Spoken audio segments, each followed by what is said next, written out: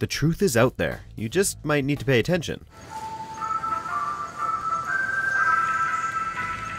Welcome to WatchMojo.com, and today we'll be counting down our picks for the top 10 brilliant X-Files secrets and Easter eggs. Before we begin, we publish new videos every day, so be sure to subscribe for more great content. For this list, we'll be looking at the little details and in-jokes scattered throughout the long-running and popular sci-fi show. Number 10. Lost Friends. In the third episode of Season 10, there are lots of in-story and out-story nods. One is when Agent Mulder wakes up from a bout of binge drinking lying against a headstone in a graveyard. The name on the stone is Kim Manners. The epitaph? Let's kick it in the ass. This was in honor of one of the show's former directors and producers, Kim Manners, who passed away, and the grave inscription was his signature catchphrase. Sharp-eyed viewers also spotted the name Jack Hardy, a former first assistant director on the show who had also passed. Number 9. Kurt Crawford. First appearing in the Season 4 premiere as a group of eerily silent children, and again halfway through the same season in the episode Memento Mori, Kurt Crawford, or more precisely the Crawfords, plural, were a series of alien-human hybrids created as part of a colonization project. The name rang a bell for some. Morning, Mr. Crawford. Crawford was also the last name of the agent in charge of the behavioral science unit in the Hannibal Lecter series. And it seemed like this might be the fictional in-joke reference, but actually, Kurt Crawford is the name of a real-life member of the Federal Bureau of Investigation. The Crawfords of the X-Files were named directly after series creator Chris Carter's contact at the FBI. So many Crawfords. Number 8. Breakfast at Tiffany's. Back in 1995, Lynn Redgrave, Stephen King, and David Duchovny went toe-to-toe on a celebrity episode of the popular game show, Jeopardy! What are frogs? Right, what are frogs? Despite some amusing mutterings, what are frogs? Duchovny did pretty well, and was in the lead going into Final Jeopardy! But on what Alex Trebek clearly thought was an easy question, only King was able to guess Truman Capote's novel, Breakfast at Tiffany's, as the answer for the win. Obviously thinking that someone in the alien-chasing duo ought to brush up on their reading, just a few months later we spot Scully reading the very book that stumped Mulder. Perhaps she can tell him all about it over brunch. Number 7. Twin Peaks.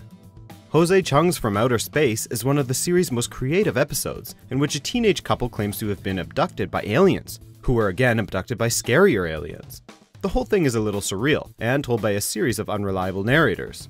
In one scene, Mulder enters a diner and orders slice after slice of pie while asking his questions. You ever experienced a period of missing time? You ever had the suspicion that you've been abducted by aliens?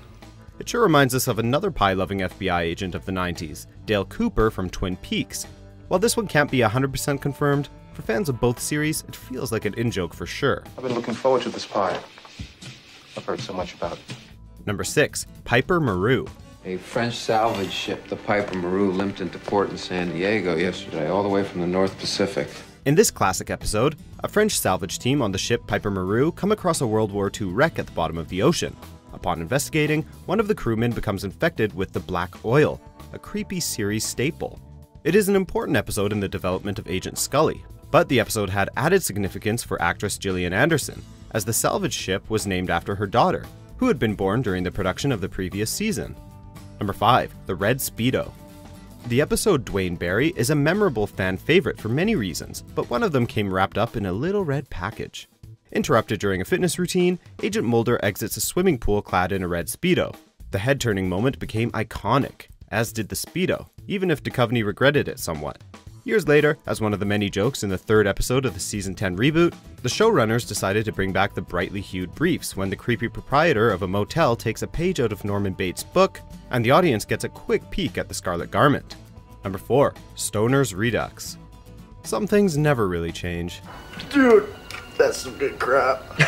This anonymous pair of slacker teenagers on a quest for a good high first appeared in the skin-crawling episode, War of the Coprophages.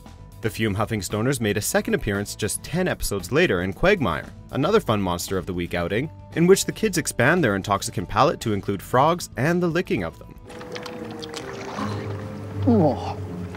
In the 2016 revival, two seemingly random burnouts muse on life and whether they've wasted theirs by getting wasted all the time. But fans recognized actors Tyler Labine and Nicole Parker right away. Dude, they're even in the same clothes. Number 3. Recursive Everything.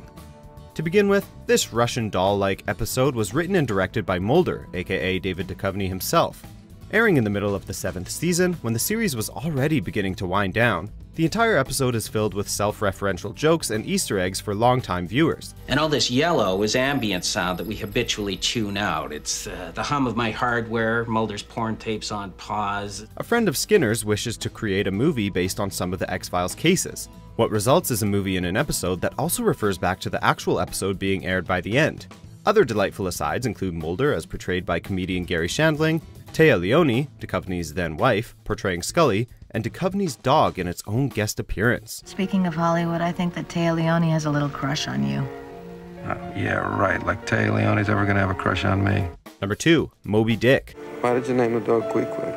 Throughout the series, there are references made to Herman Melville's novel Moby Dick, the tale of a fanatical sea captain and his hunt for the great white whale, a trait that is reflected in Mulder and his need for proof of alien life. Everything takes on a warped significance to fit your megalomaniacal cosmology. Incidentally, most of the callbacks have to do with Scully, including her nickname, Starbuck, a character from the novel, Scully's dog, Queequeg, the harpoonist in the novel, and her father, whose nickname was Ahab. Most recently, in Mulder and Scully Meet the Weremonster, there is another dog named after a Moby Dick character, Daggoo, which, let's be honest, is a great dog name. You want to come home with me? It practically memes itself. Number 1. The immortal Dana Scully. Back in Season 3, the agents encounter a man named Clyde Bruckman, who claims that he can see how a person will die. Scully, ever the skeptic, does not believe him, but is later tempted to ask how she will die, to which he replies with a wry grin, "You don't." Although the showrunners initially never meant for this to be taken literally, fans latched on to the idea of an immortal Dana Scully. This idea was re-examined in the episode Tithanus, where it does seem that death has passed her over. People don't live forever. It's clearly something that weighs on Scully's mind, because in Season 10 she quips to Mulder, in response to concerns about her safety while tracking a serial killer, You forget I'm